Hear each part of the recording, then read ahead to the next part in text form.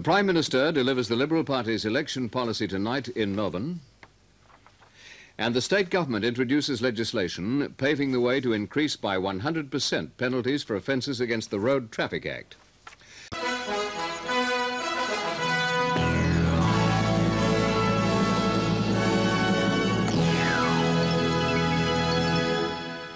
Bushfires in South Australia claim the lives of several people, and in Victoria, huge...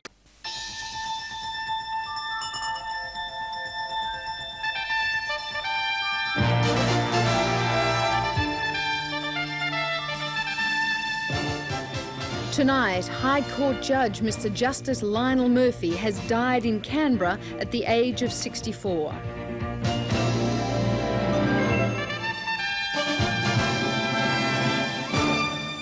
Good evening.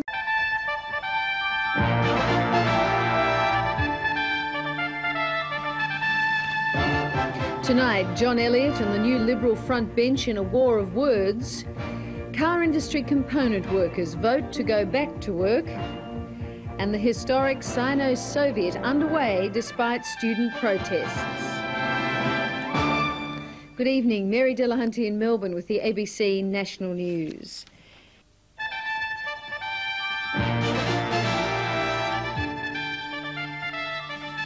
Tonight, fighting back, Paul Keating dismisses gloomy ALP research. Tension high in our jails as authorities head off a prisoner revolt. And a top Compass executive in court on deception charges. Good evening, Ian Henderson in Melbourne with ABC News.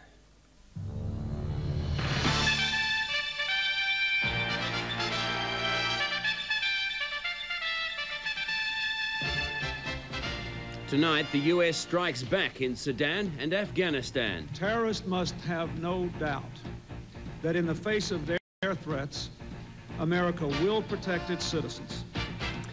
And 3 men dead after another multiple shooting in Melbourne.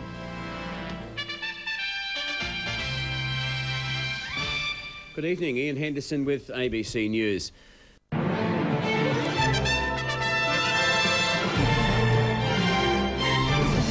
Counting the cost of Melbourne's worst storm on record. A wild ride that landed passengers back where they started.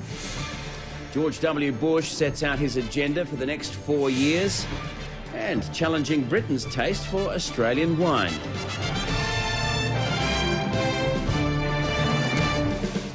Good evening.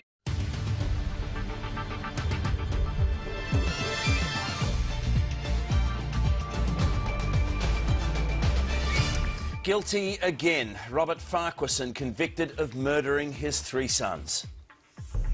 Ticket to Ride, Mikey rolls out to Melbourne's trams and buses. Hostilities suspended as the leaders pay tribute to a fallen soldier.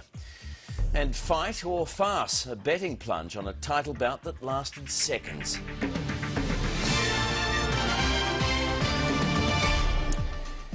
Good evening. The passing of a national treasure. Satirist John Clarke dies suddenly at the age of 68. He was a poet, he was a philosopher, he was a political scientist. He understood us, all of us, not just prime ministers, but all of us, better than anyone. He was much more than a satirist.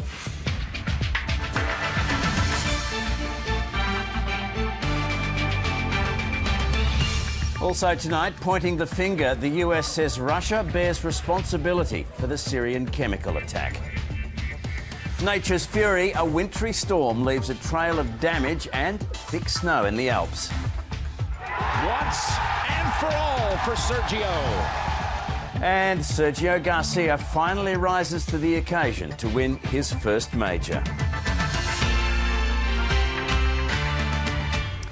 Good evening, Ian Henderson with ABC News. There's shock and sadness tonight